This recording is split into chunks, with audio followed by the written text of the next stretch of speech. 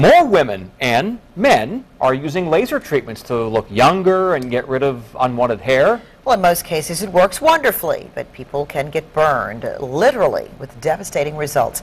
Today Science, Stephanie Harris is here now with what you need to know before booking that appointment. Stephanie. You guys, these treatments are really so simple. You can have them done on your lunch break and then go straight back to work. But lasers are not magic wands, and in some cases, they can scar you for life. This is Angela Walker before laser surgery, and this is Angela after. She would turn her head or put a magazine over her face. She couldn't even let her mother see her. Angela had a fractional laser procedure done in Virginia Beach to get rid of wrinkles. It created these craters and destroyed fat cells, leaving the former model's face sunken, her spirit crushed. She just gave up hope. Angela was only 39 when she died from an aneurysm, but even the autopsy noted these deep, open sores. It's like airplanes or anything else. You know, you can have a mechanical problem. They're very rare. Pilot error is more common.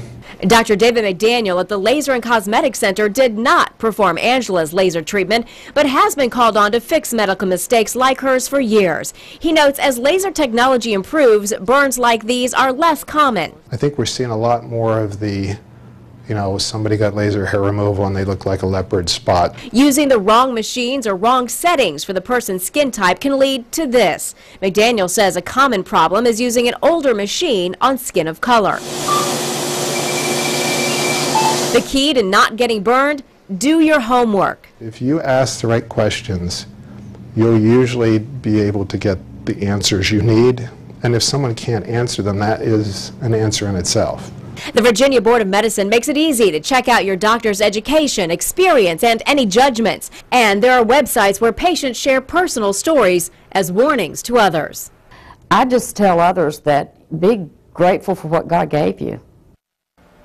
Now, Angela never filed a legal or professional complaint against the doctor who performed her laser treatment. We looked him up and found no judgments or reprimands from the medical board. Stephanie Harris, 10 on your side.